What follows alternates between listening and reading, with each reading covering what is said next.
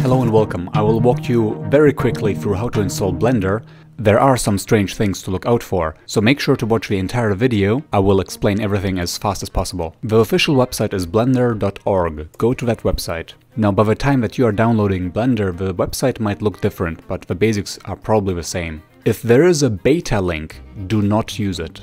Use the stable version. Today it is Blender 2.79b. So press the standard download button, or you can go to the download tab. This is really just for advanced people. So we're gonna hit the download button, and this website doesn't show anything, but at some moment it starts downloading. When the download is finished, you can press the icon here, or you can press the arrow and then press show in folder.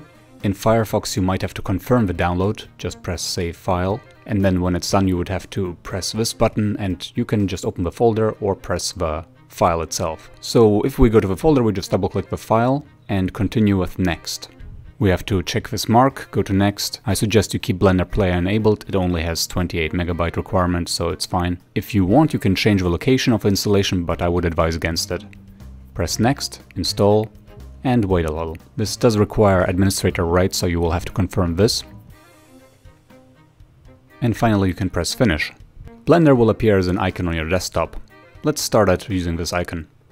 And here it is. As a quick test, I would just click on the banner and try to save a file. Hit Ctrl S or go to File, Save, and for this test I would suggest you go to the desktop using this icon on the left and just keep it untitled.blend, press Save Blender File, and on the desktop this file will appear.